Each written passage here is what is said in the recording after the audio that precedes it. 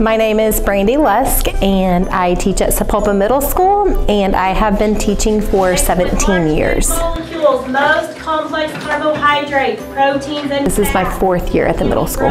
This year it's a lot of hands-on, student-led discussions, trying to get the students to make sense of what they're learning. So teaching them through phenomena, and then the student-led discussions, asking and answering questions, creating models, interpreting those models, looking at charts and graphs. What breaks down and what does not?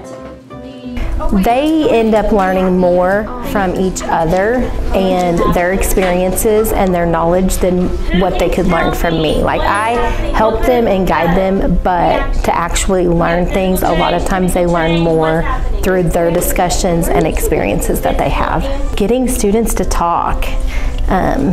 Students don't like to talk and share out loud, so just getting them to feel comfortable in sharing and letting them know that their answers are safe, and that if they don't have the correct answer, it's okay, because we still can learn from what they've said.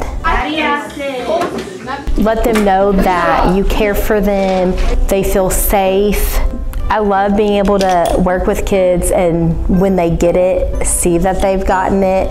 I love the hands-on aspect with science that we get to do. I feel they learn better when we can do the hands-on activities.